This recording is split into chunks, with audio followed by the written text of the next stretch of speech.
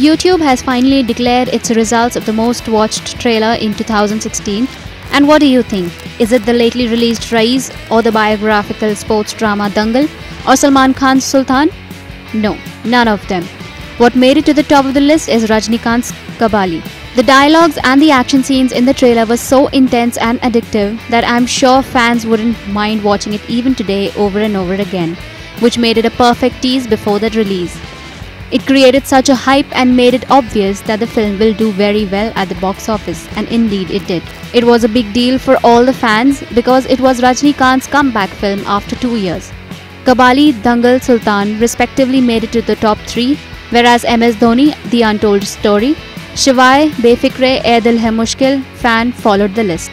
On work front, superstar Rajnikanth will be seen in his next 2.0 releasing in the coming year.